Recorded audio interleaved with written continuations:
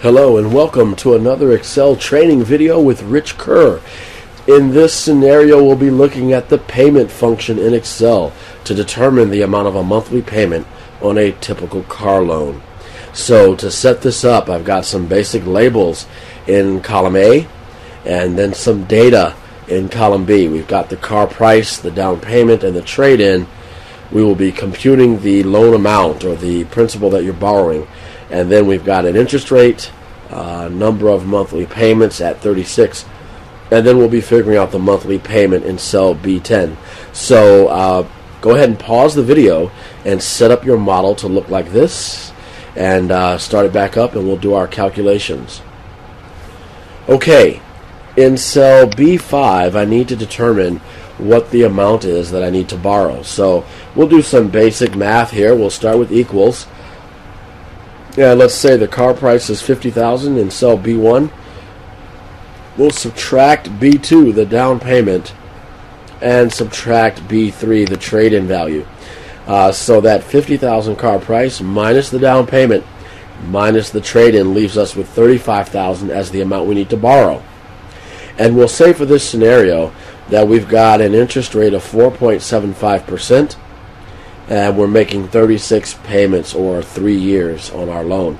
So let's go to cell B10, and we'll start with the equal sign, as we always do with a formula in Excel. And in this case, I'll use the payment function, PMT. And you can see from the tooltip that this calculates the payment for a loan based on constant payments and a constant interest rate. We'll do an open paren after our function, and we can see from the helper that we need to indicate the rate. Now for this function, the rate would be the rate per period. So since I'm paying 4.75% annually, but I make 12 payments a year, we'll take cell B7 and divide by 12 for that input of the formula. So it's that annual rate divided by 12, as that's the number of payments per year. And then to advance to the next function, we type a comma, and the next input or argument is the number of periods or payments for the loan. And I've got that in cell B8, so we're making 36 payments. And then comma PV, the present value, well, we figured that out to be $35,000 in cell B5. So I will select B5 as the value for PV. Now the next two arguments are optional. Future value, you could enter a value for a balloon payment. If I wanted to have an amount left on the loan after 36 payments that I'd be making as a balloon payment at the end, I could do so with future value. And then the type argument is to indicate with a 0 or a 1 if you're making your payment at the beginning of the loan period or at the end, and the default is 0 for paying at the end.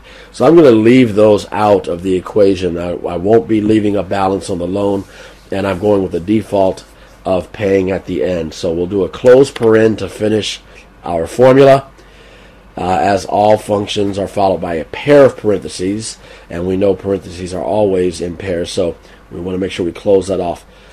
We hit the enter key, and there is our monthly payment, $1,045.06. And there was likely an accountant sitting next to the programmer who wrote this function, as they're showing it as an outflow, which might be fine, but if you wanted to use that value with a positive version of that number, you could do so by converting it into its positive value using the ABS function.